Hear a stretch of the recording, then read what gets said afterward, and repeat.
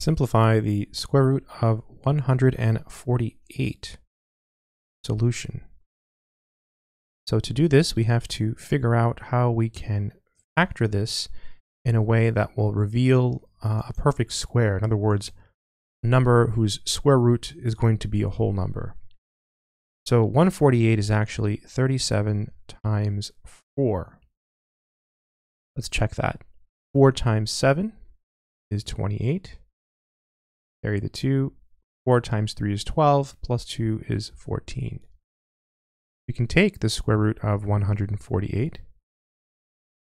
We can write this as the square root of 4 times 37. And so this is equal to the square root of 4 times the square root of 37.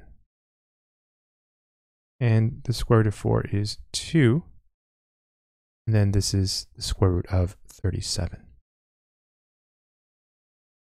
I hope this video has been helpful. Good luck.